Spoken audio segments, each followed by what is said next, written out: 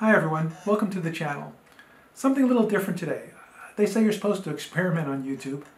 I have an experiment. I had an idea, something called 3-minute photo thoughts, which might sort of be a vignette, a conversation starter about a photographic topic. And hopefully something that people would continue the conversation in the comments section below. And maybe even we can start a small supportive community to discuss all things photographic. Anyway, it's an experiment, it's an idea. I'd like to give it a try.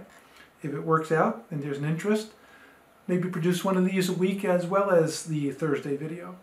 Well, anyway, we're going to give it a try. Let's get started with the first 3-minute photo thought.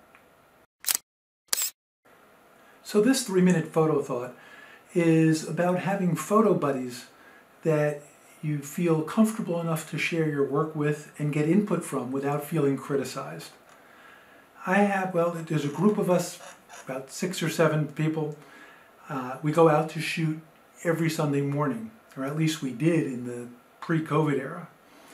And then after the shoot, we would go out to breakfast and bring work with us, the work that we did during that week, and share it with each other to get input. Now, since coronavirus, we haven't been getting together to do the shoots, and I hope that comes back, at some point in the near future. I'm sure everybody does. At any rate, but we still get together by Zoom, and we meet every Sunday morning, and we show each other our work by sharing our computer screen and seeing what everybody thinks and getting some input about what we've done during the week.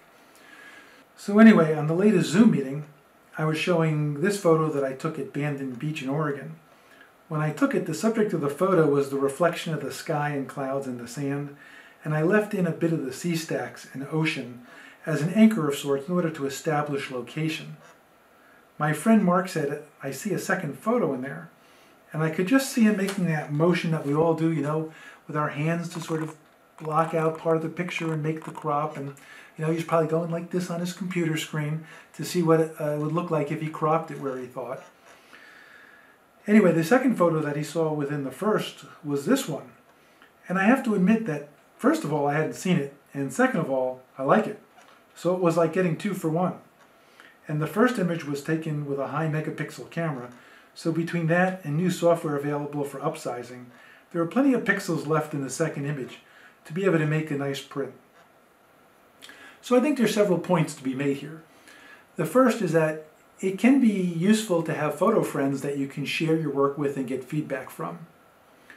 The second is that it's probably a good idea to have an open mind when people are giving you feedback on your work.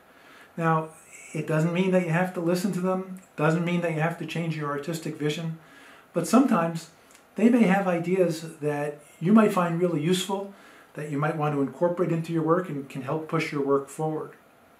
And the third thing is that sometimes there are images within other images that may just be worth saving and using as separate photographs. So what are your thoughts about all this? Do you photograph by yourself or do you photograph with friends? And if you photograph with friends, do you find that that enhances your creativity or perhaps stifles it some?